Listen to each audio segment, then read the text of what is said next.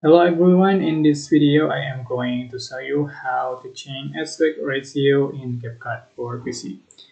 So you can find aspect ratio option at the bottom of the preview panel and you can click this icon.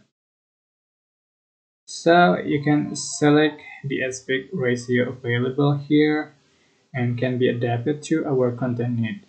So for example, this aspect ratio 1:1. This for Instagram feed and then 5.8 inch. I think this for TikTok content and then 19 to 16 to 9.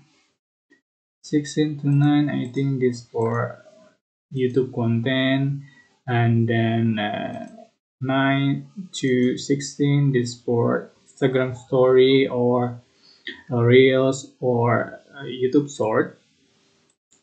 So you can be adaptive to your content needs.